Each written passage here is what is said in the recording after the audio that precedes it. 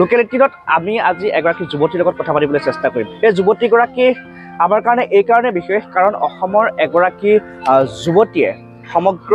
বিশ্বতে এতিয়া খলকনি তুলিছে ফটোগ্ৰাফাৰ হিচাপে অৰ্থাৎ ভিডিঅ' জাৰ্নালিষ্ট যাক নেকি আমি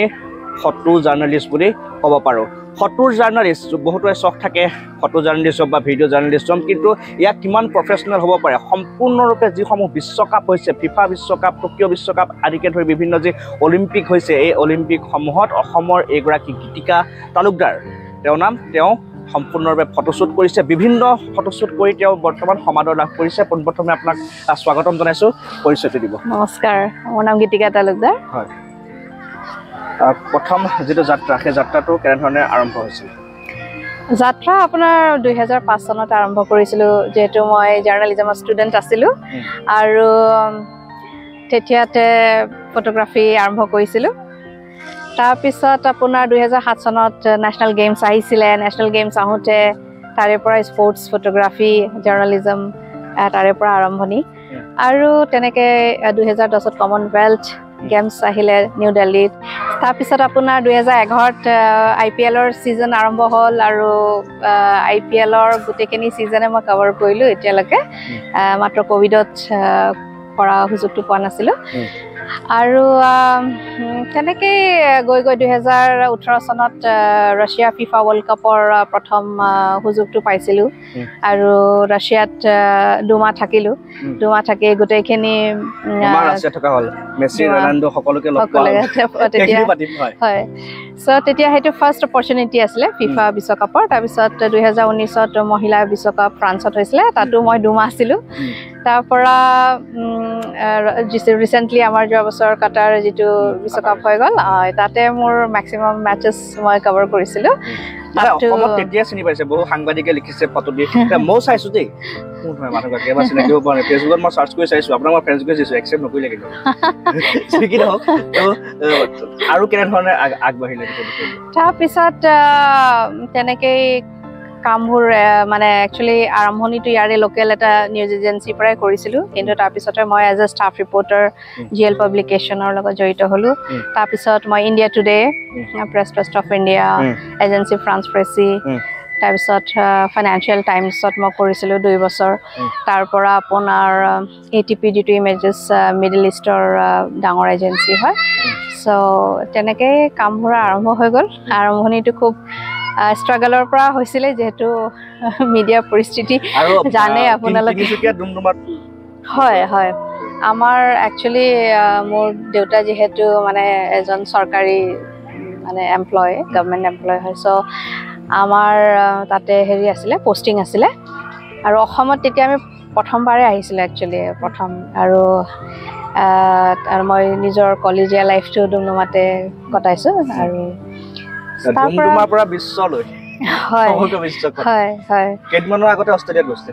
মই আজি 2 দিনেই হ'ল অষ্ট্ৰেলিয়াৰ পৰা ঘূৰা। অষ্ট্ৰেলিয়াটো এইবাৰ অষ্ট্ৰেলিয়া নিউজিলেণ্ড যিটো মহিলা বিশ্বকাপ আছিলে সেইখনো কভাৰ কৰা এইবাৰ মই সুযোগ পাইছিলোঁ। আৰু ভাৰতৰ পৰা মই এইবাৰ মানে media representative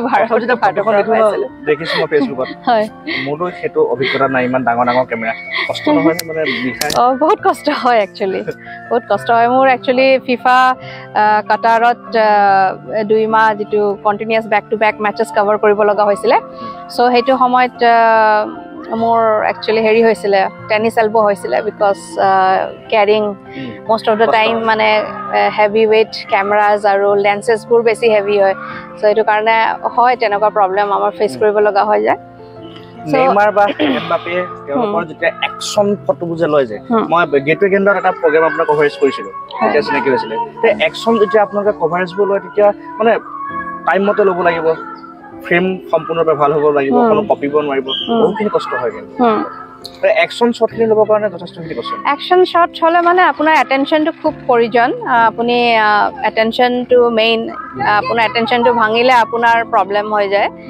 So apuni miss kori dibo jodi apuni you are not concentrate or you are not attentive, then you will miss the shot. So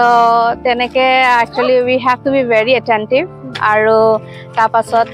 apunar amar equipments khini khub dorkari jekhine ami equipments use koru, especially sports photography t ami kono ordinary camera ba ordinary lens use কৰিলে সেইখিনি আমি capture কৰা it's possible but it's not perfect আৰু যিখিনি as a professional photographer হিচাপে যিখিনি আমাক লাগে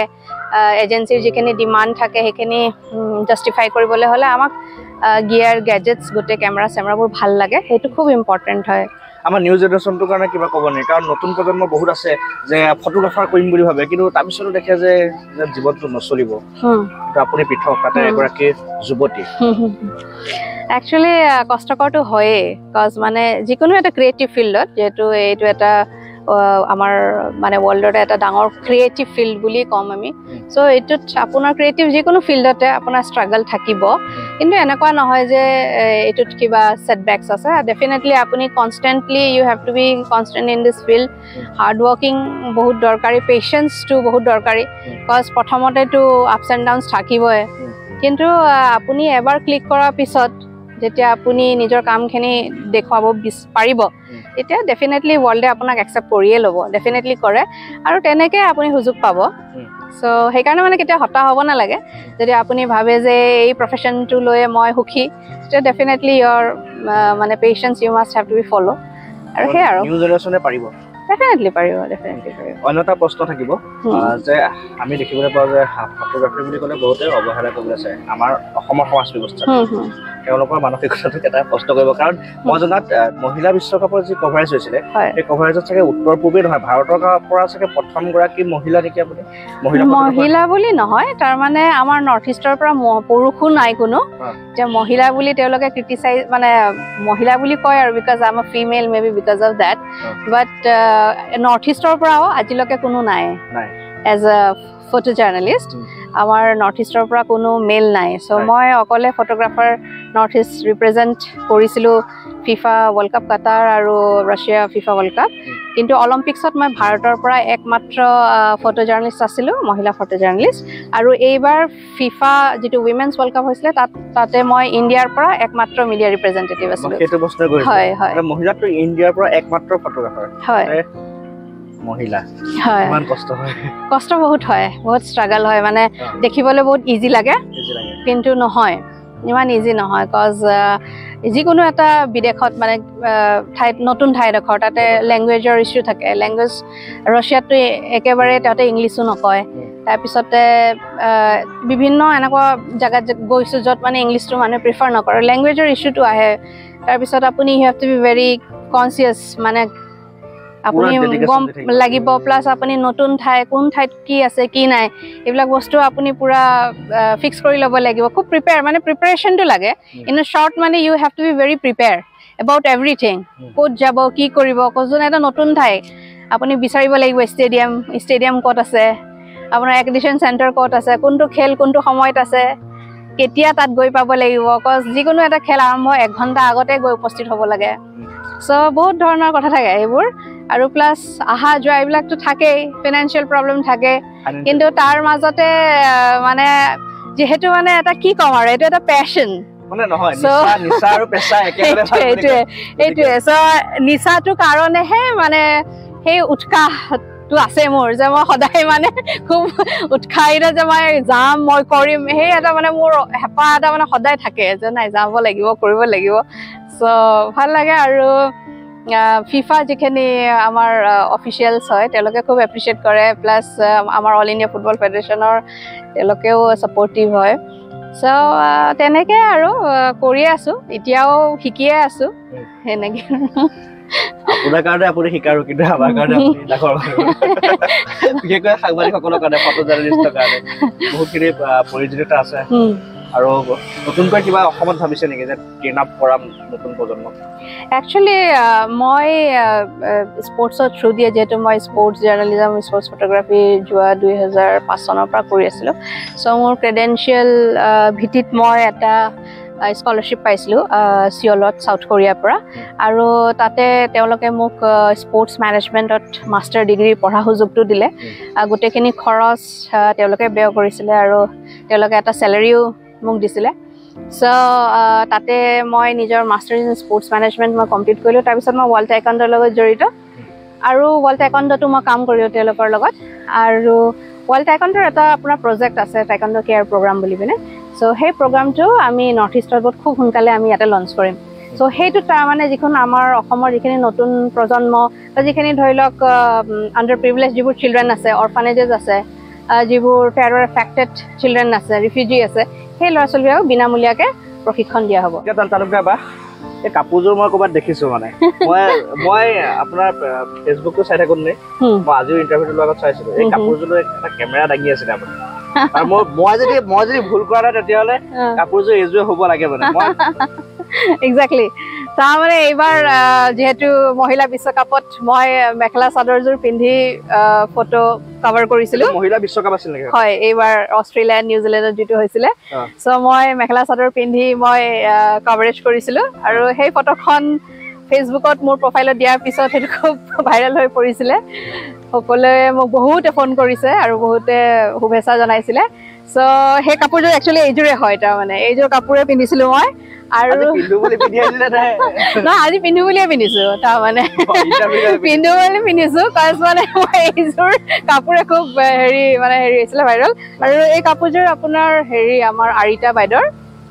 দইনা বুলি তেওঁৰ এখন বুটিক আছে বাইদেৱে মোক গিফ্ট দিছিলে আৰু তেওঁ ক'লে যে গীতিকা এইযোৰ তুমি যদি চাবাচোন যদি হেৰি কৰা মই কৈছোঁ বাইদেউ এইবাৰ মই একচুৱেলি তেওঁ মোক গিফ্ট হিচাপে দিছিলে কিন্তু মই ভাবিলোঁ যিহেতু এটা মহিলাৰ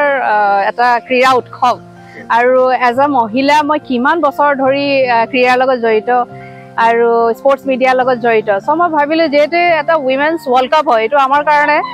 নাৰী হিচাপে এটা উৎসৱ যেনেকৈ আমি দুৰ্গা পূজাত সদায়তো আমি শাৰী নিপিন্ধোঁ সদায় মেখেলা চাদৰ নিপিন্ধোঁ কিন্তু দুৰ্গা পূজা উৎসৱ বুলি ক'লে মাৰ উৎসৱ বুলি ক'লে আমি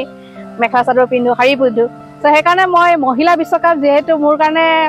উৎসৱতকৈ কম নহয় সো সেই বস্তুটো চেলিব্ৰেশ্যন হিচাপতে মানে সেই হেৰি কৰি আৰু প্লাছ যিহেতু মই লাভলিনাটো ক'ত এটা প্ৰগ্ৰামত লাভলিনা আছিল মই ফটোকপি দেখিছোঁ লাভলিনা টকিঅ' অলিম্পিক্সত তাইক পাইছিলোঁ মই হয় হয় সো মই এইবাৰ মহিলা বিশ্বকাপৰ কথা কৈ আছোঁ সো মহিলা ফুটবল বিশ্বকাপত যিহেতু মই অসমীয়া আৰু সদায় অসমীয়া বুলি মই খুব গৰ্বিত তাৰমানে আই feel মাইছেল্ফ really proud two B N Assamese so যিহেতু আমাৰ মেখেলা চাদৰ আমাৰ পৰিচয় সেইকাৰণে মানে মই সেইদিনাখন ছেমি ফাইনেল যিখন উইমেন্স ৱৰ্ল্ড কাপৰ ছেমি ফাইনেলখন মই এই কাপোৰযোৰ পিন্ধিয়ে এই মেখেলা চাদৰযোৰ পিন্ধিয়ে মই কভাৰ কৰিছিলোঁ টকিঅ'ত যেতিয়া লাভলিনাক লগ পালে হয় কেনেকুৱা ফিল হ'ল যে তেওঁ অসমীয়া হয় হয় আপুনি অসমীয়া যুৱতী তেওঁ খেলুৱৈ আপুনি ফটোগ্ৰাফাৰ হয় একচুৱেলি লাভলিনাৰ মেটচ মই আগতেও কভাৰ কৰিছিলোঁ ইণ্ডিয়াত থাকোঁতে কভাৰ কৰিছিলোঁ দিল্লীত কৰিছোঁ গুৱাহাটীত কৰিছোঁ তাৰপিছতে যেতিয়া অলিম্পিক্সত তাইৰ চিলেকশ্যন হ'ল তাৰ পৰা ময়ো গ'লোঁ আৰু মই সেইটো সময়ত মোৰ মাইণ্ডত বেলেগ নাছিলে মই ভাবিছোঁ যিহেতু তাই অসমৰ হয় আৰু আমাৰ গোটেই অসমৰ ৰাইজে চাবলৈ ৰৈ আছে চ' মই তাইৰ পৰা নিজৰ ফেচবুক পেজৰ পৰা মই লাইভো কৰিছিলোঁ তাইৰ মেটচখন সম্পূৰ্ণৰূপে ভাল লাগিছিলে নিজে অসমীয়া আৰু তাই অসমীয়া যিহেতু এটা গৌৰৱবোধ হৈছিলে ভাল লাগিছিল দুজন অসমীয়া নাৰী খুব ভাল লাগিছিলে খুব ধুনীয়া এটা মুহূৰ্ত আৰু সেইখিনি